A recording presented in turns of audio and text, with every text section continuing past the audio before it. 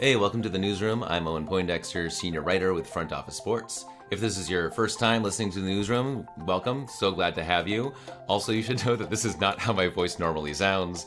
My kids were sick all last week, and through some combination of sleep deprivation and getting what they got, I now sound like a frog. But fortunately, I won't have to do all the talking today because we have our senior writer, Mike McCarthy, joining us to talk about the NBA. The NBA has media negotiations ongoing, and their next deal is going to be absolutely record-breaking, and it's really interesting to look at everything the league is doing right now with an eye toward how they are shaping their product for media companies to be buying in over the next decade. We'll get into that just after this. 2000, 2008, 2022. When it comes to the economy, those are some scary years. Dot-com crash, housing crash, and the roller coaster we're going through right now. But over 31,000 businesses have the confidence and clarity they need because they rely on NetSuite by Oracle, the #1 cloud financial system. NetSuite gives you visibility and control of your financials, inventory, HR, planning, and budgeting, so you can manage risks, get reliable forecasts, and improve margins. Everything you need all in one place. So how do you prepare for uncertain times? The answer, NetSuite. NetSuite helps you identify rising costs, automate your business processes, and easily see where to save money. That's why 93% of customers say they improve their visibility and control when they upgraded to NetSuite. What are you waiting for? Right now, NetSuite is offering a one-of-a-kind flexible financing program. Head to netsuite.com/thenewsroom right now. netsuite.com/thenewsroom. netsuite.com/thenewsroom.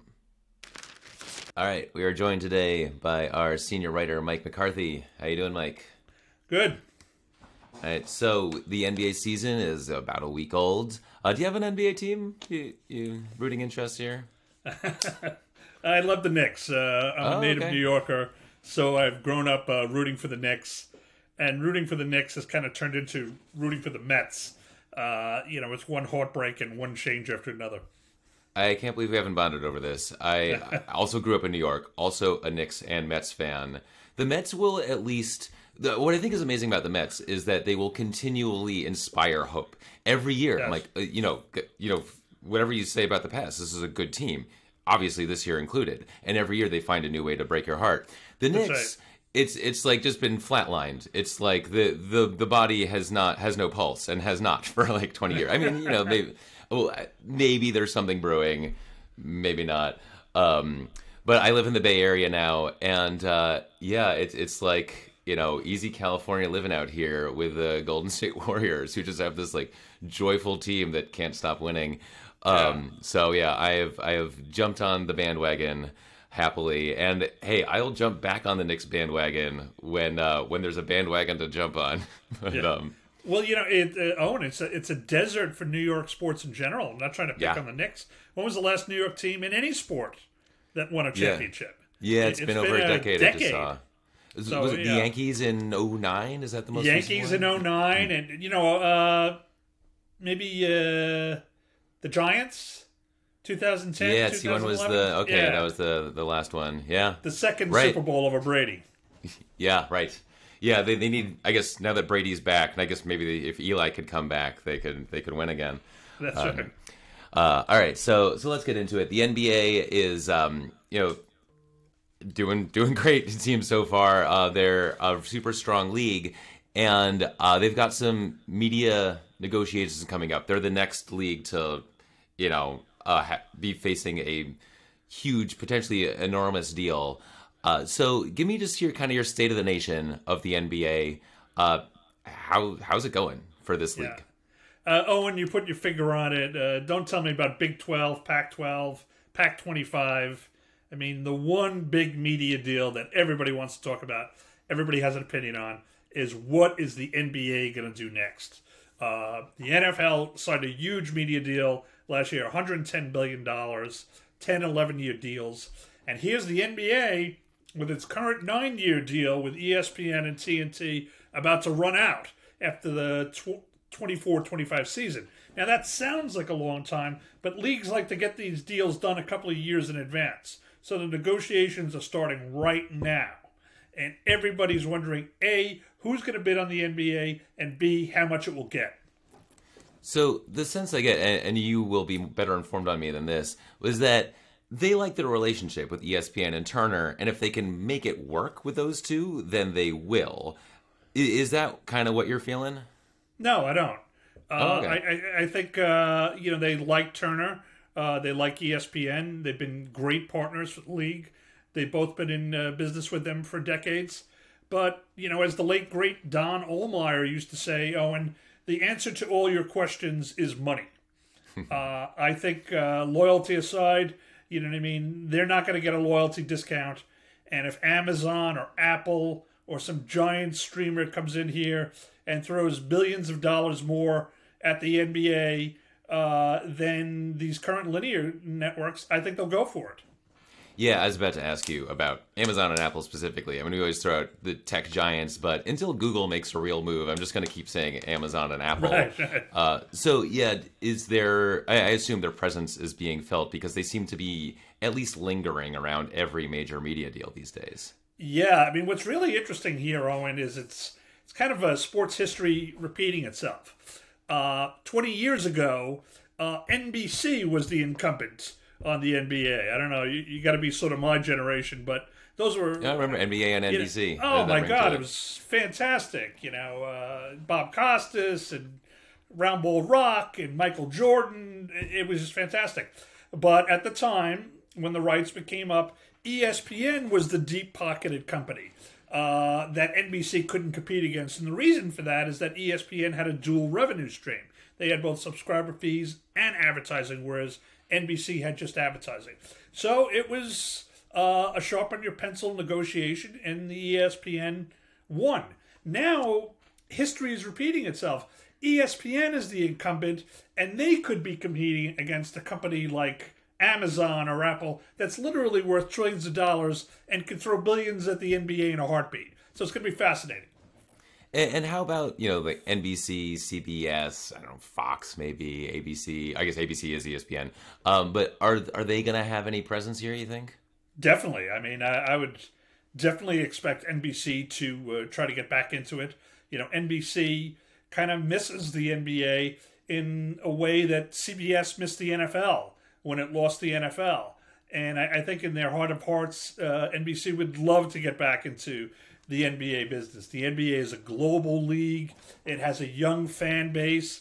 It's a terrific technology-forward company. So NBC would love to be in that business. Fox, I'll believe them when I see it. And I think, Disney and ABC are basically focused on keeping their package, which is held by sister Disney company ESPN. Yeah, so, and I'm glad you brought up the demographics of the NBA fan, because, and we've got, so the NFL had its mega deal, the NBA is next, but when you think about the fan bases, they're pretty different. The NFL is kind of, I think, skews a bit older, not baseball old, but older than the NBA, and NFL's got a growing presence in Europe, whereas the NBA is younger, and it's huge in China. So how does that kind of impact how these companies are looking at that audience and getting these rights? It's a huge plus for Adam Silver because, he could go to these leagues and these giant streamers and say, you know what? Everybody says young people aren't watching sports anymore. Well, guess what? We got 3 billion impressions from our social media feeds, and we've got young fans all over the world. And we've got a tech-forward audience that doesn't have a problem with streaming or all this stuff. They're not old fuddy-duds like the NFL, you know what I mean, where if the game isn't on Channel 5, they're screaming their heads off and calling the cable company. These are young, tech-savvy, they love the internet, they love clips, they love social media, and that is a very, very desirable audience. I mean, I don't want to bore you with Madison Avenue speak, but they always call that on Madison Avenue the so-called 18 to 34-year-old audience. Sure, Advertisers love the 18 to 34-year-old audience because that's when people are married and creating families and starting to form brand choices that will, carry maybe through the rest of their life. So if you can get them at that age, that's the perfect time to get them because, if they're going to buy a Cadillac or whatever at that age, they might buy 5 Cadillacs, through the rest of their life. Right, and those kids they're having, could get brought into that league. And I think when people say, that group isn't watching sports, they're not watching as much baseball. They're not watching as much golf. There are certain legacy sports that that have been around a long time. Yep. But, the NBA is this perfect bridge where, it's very popular a generation or two ago, and it only seems to be getting more so. Yeah. The league is And interesting. Owen, if I could just make one more point, don't buy the happy talk that's coming from these networks and these leagues. This is an existential threat to sports media. Every single person, if you gave them a truth serum, said, "What is the biggest worry you have?" It's that younger people aren't sitting down and watching a game for 2 or 3 hours anymore. And the 2-3 hours thing I think is key. Right.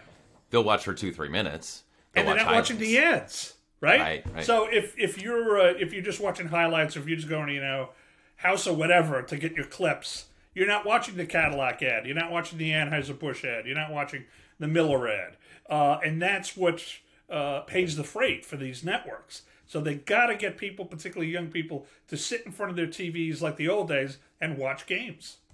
Yeah, and I think it's an under-discussed part of the cord-cutting phenomenon is that I'm not used to seeing ads anymore. And I have young kids. I don't want them seeing ads. Ads are like, I can curate their experience in a way, and I love like watching sports with my kids, but I don't want them seeing the ads. That's when like you see ads for horror movies and have to cover their eyes all of a sudden.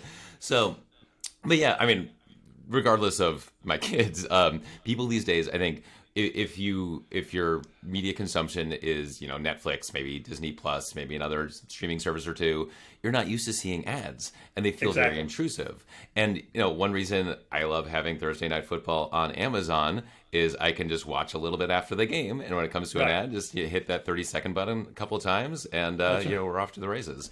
What happens when networks and media companies get desperate because nobody's watching it? I'll tell you what happens. You get a flying dragon during the Major League Baseball playoffs where Bob Costas is looking at this piece of paper like, am I really supposed to read this?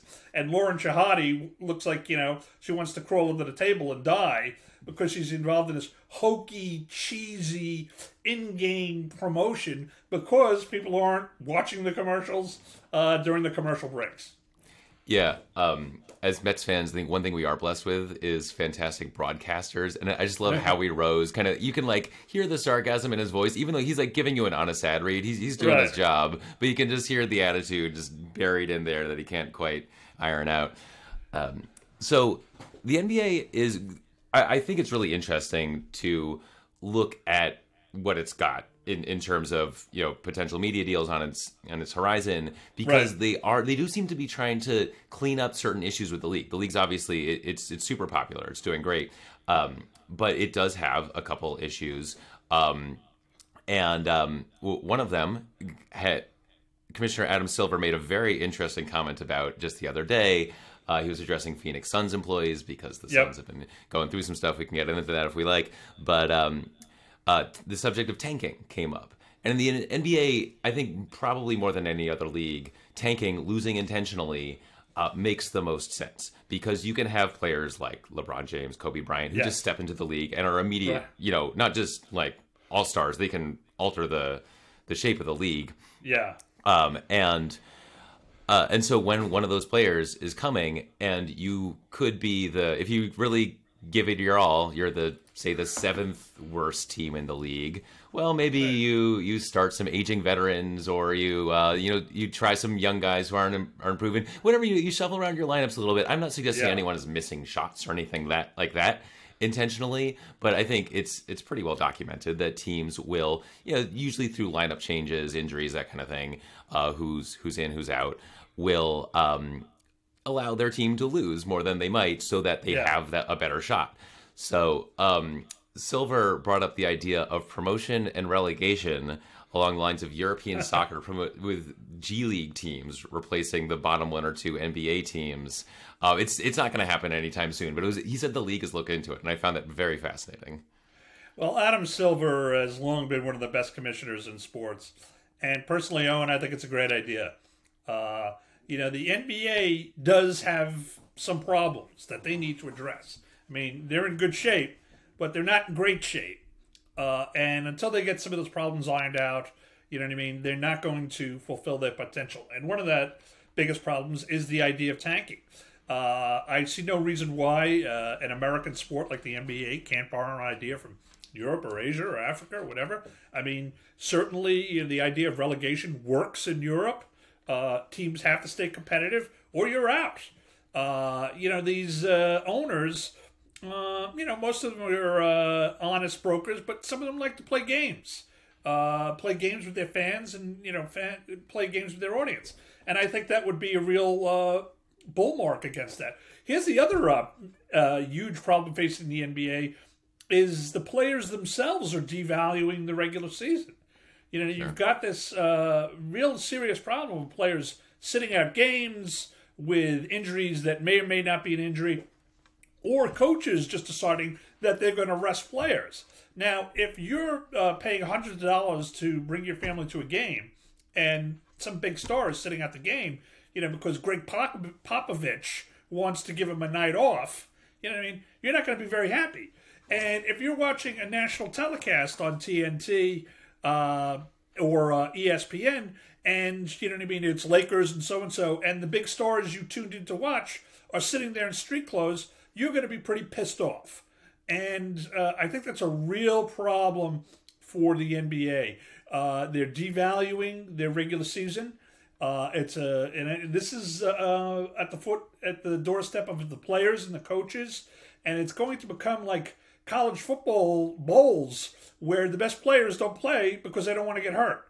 And if that's the way it keeps going, they're going to have a real problem on their hands. Yeah, and the tricky thing about it is I totally get it from the teams and players' perspective. And the NBA, I think, tried to deal with part of this on the bottom end of the playoff bracket with the play-in tournament, where It's not just, 1 through 8 makes the playoffs, it's 1 through 5 is in the playoffs, and 6 through 10 has to play a couple games to determine those last two spots. But yet there are those little middle grounds where it's like if you could be maybe the number 2 seed, you could really fight for it. Or you could say we're probably just as good with the number 3 seed, maybe even the number 4 seed, but we'll come into the playoffs fresh. Right. Like, there's, I could see teams absolutely making that trade-off, or, a star player. They said, I'll make the playoffs every year. Who cares about that? I want the championship. That's a tough one to swallow, or just a tough one to handle, not swallow. But, when you have a league where about half the teams make the playoffs, you're going to have... both teams on both ends saying, I don't need to win every single game because I want to stay fresh, and teams below the playoff line saying, we're not making the playoffs anyway. Let's try to get a superstar in the draft instead of the number 8 pick. We could get a shot at number 1. It's one of those things where, look, I can understand it. Who's to say who's really hurt or not? Sure. Bill Parcells. And probably everyone's like a little bit hurt all the time. And Bill Parcells used to say, are you hurt or are you injured? It's two different things. Playing hurt, everybody has to play hurt during the season. I just think from talking to people around the league, I think there's other ways to deal with it. Perhaps you can lighten the load of these stars in practices. Perhaps you can do other things to help their bodies recover where, when showtime comes, you want them on the floor at Madison Square Garden. Or wherever. You don't want them sitting there in street clothes, because they decided they need a break. I don't think fans have any tolerance for that. I don't think they have any patience for it. To tell you the truth, I don't think Silver has any patience for it. Or if he did, it's running out quickly. Yeah, and it's a really star-driven league, too. Yeah. It's a league, it's one of those leagues where it's very hard to win without a couple stars on your roster. Right. Occasionally you get these like really nicely balanced, 5 or 7 guy rotations where everyone's just like pretty good and they all work really well together. But mostly the teams winning it all have 2 or 3 superstars. Yeah. And so teams want to keep them fresh, and those are the guys that fans are there to see. Like if I go to a Warriors game, I want to see Steph Curry. That's like right. I love Klay Thompson. I sort of begrudgingly at this point love Draymond Green, but after he punched Jordan Poole, I'm not sure. But anyway, I want to see Steph. I want to see him taking crazy shots. The league has, and this is, I think, going to tie in a number of things we've talked about, because I could see players trying to get out of this. I could see it being a draft incentive. The league seems very interested in a mid-season tournament where the regular season stops for I'm not sure how long, and some number of teams, maybe all of them, maybe just like a top 8 in each league or something, have some tournament with some kind of incentive at the end. Maybe just some money for the winners. Maybe what I think would be a good idea is a high draft pick for the winners. So if you're one of these top teams, you're a top 3 team in the league, you're not going to get a nice draft pick, but you can get excited for the tournament because this gives you a chance to score something like that. Money would be less exciting because, one for the fans. If you're like, okay, Chris Paul gets another $1 million, like, I don't care. If I was a Suns fan, I'm not a Suns fan, but if I was, I wouldn't get excited about that. But yeah, if there's something where the team itself could be improved, or maybe even something with playoff positioning, I'm just spitballing at this point. Anyway, how do you feel the midseason tournament could maybe address some of these issues, maybe make them worse? And also, it's obviously relevant given the media negotiations that are coming up. Again, like relegation, I think it's a great idea. I think there's 2 things that are at work here.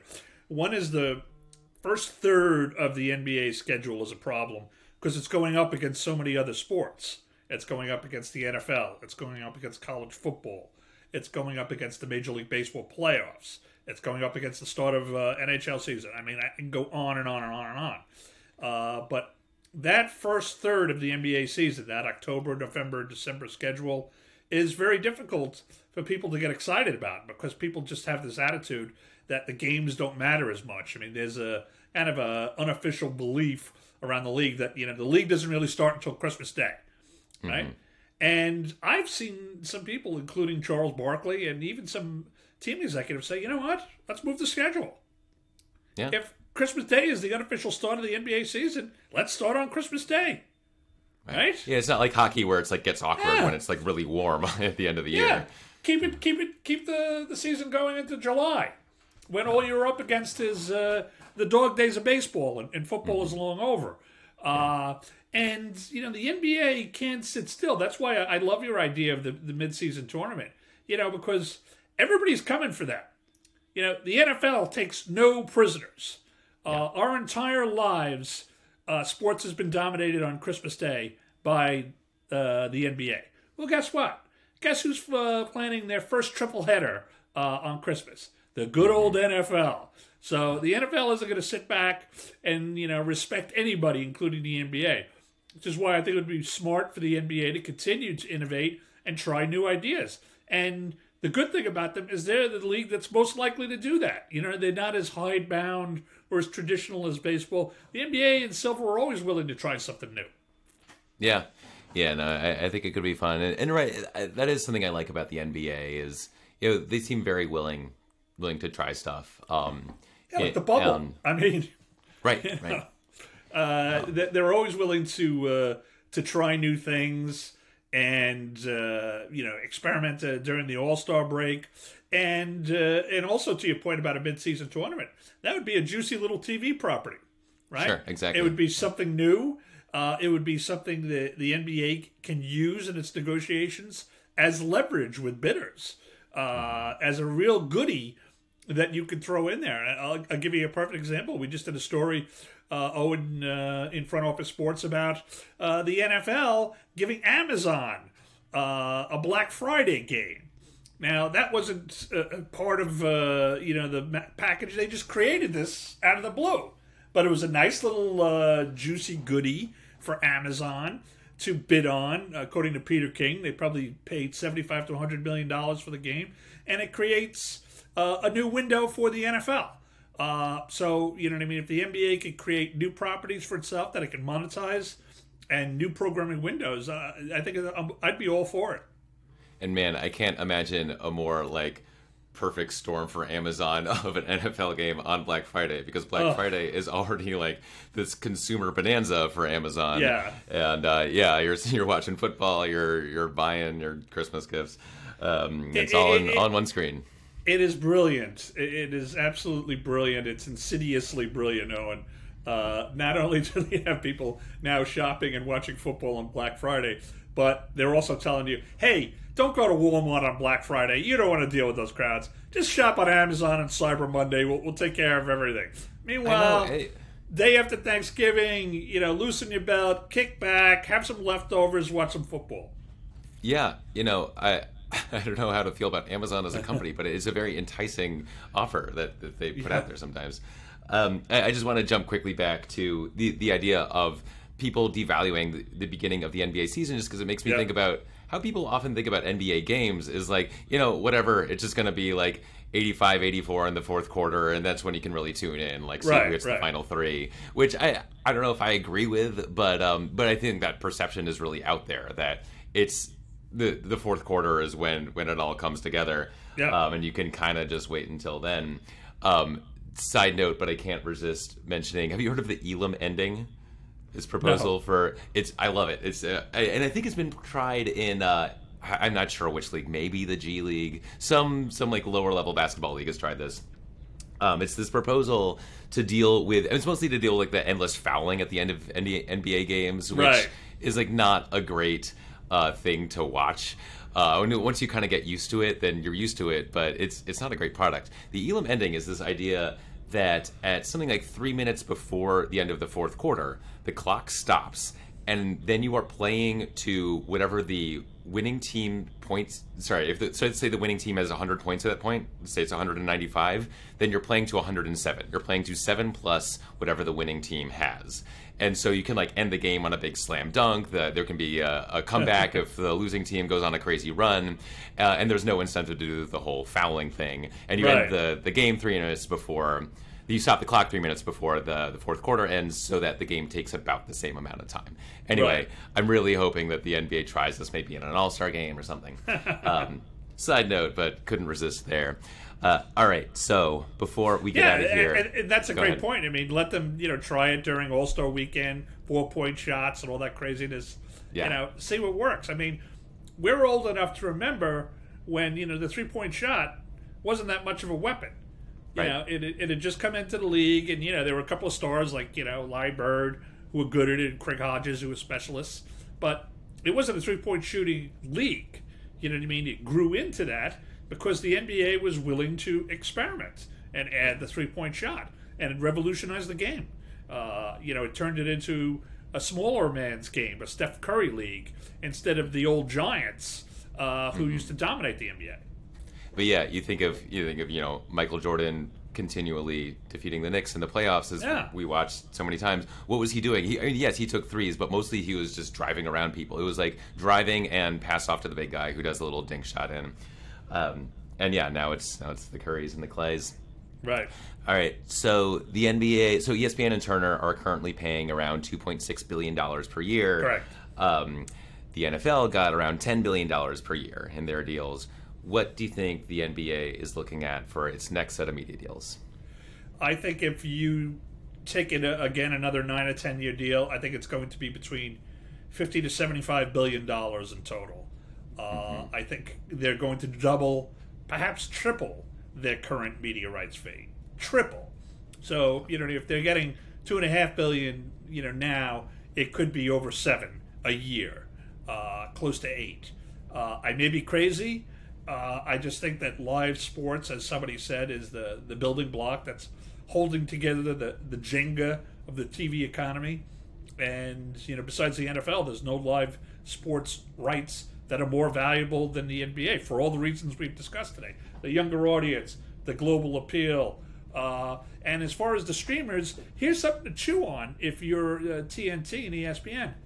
They're already streaming the NBA. They've got a streaming deal in China that reaches 500 million people.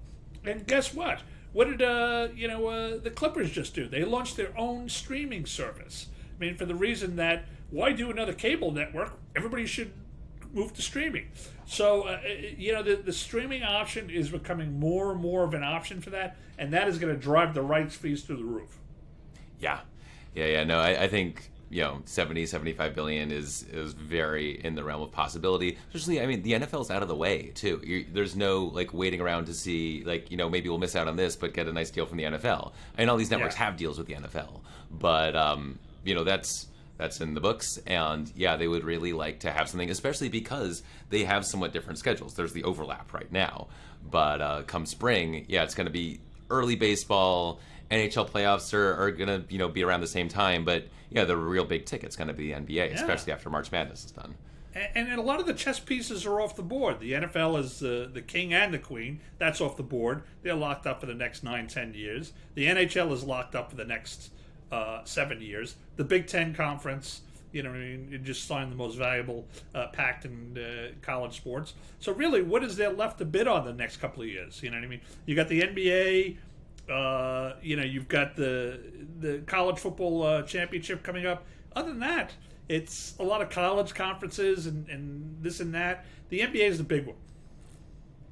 Yeah, and it's going to be fascinating. But glad to have you here to give us the play-by-play on just how many billions are getting thrown around here. Mike, thanks so much for joining us. My pleasure. Anytime, guys. Thank you. Thanks so much for listening to The Newsroom. Join us every single Thursday. We'll be coming at you with our just top-notch FOS staff here, bringing you insights and analysis that you're not going to get anywhere else. Also, check out our other podcasts, My Other Passion, with our editor-in-chief, Ernest Baker, interviewing sports figures, both about the stuff you know about them and a lot of stuff you don't know about them. And keep up with all the sports business news out there through the Lead Off. It comes at you every day, just a quick 5 minutes or less to keep you up to date on the biggest stories in the sports business world. We'll see you next week.